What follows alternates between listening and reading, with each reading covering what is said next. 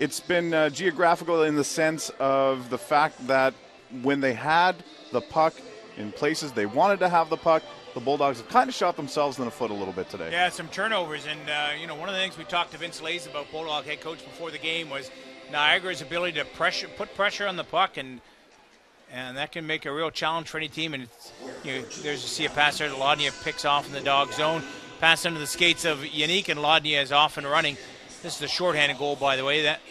Both those goals came in the first period, and then there's two here from the second period. Just a little lazy play, kind of comes off the heel, I think, of Jan Yannick's stick, and Lodnia finds Thomas, and then this is the power play goal. And the big thing on this, not necessarily off a turnover, but look at the Hamilton penalty killers, all grouped together, lose their structure and their shape, and that leaves Lodnia wide open. If somebody drifts out to form that box into that position, Lodnia is covered. But instead, everybody's sort of clustered on the one side of the net. They get kind of locked up in that scramble game.